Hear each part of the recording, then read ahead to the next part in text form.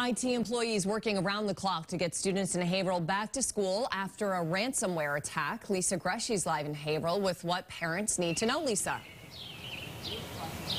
Brianna, the latest from the superintendent, this could have been a whole lot worse, with hackers only gaining access to a limited number of school computers. And though it will take time for the entire system to be back online, hundreds of students will be returning to their classrooms today.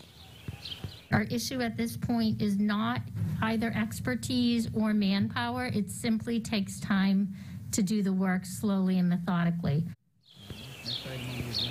Superintendent Margaret Murata giving an update during last night's school committee meeting. This after some parents and students did show up to school yesterday unaware of the extent of this ransomware attack. Though the internet is still down, there will be hotspots at each school so they can operate.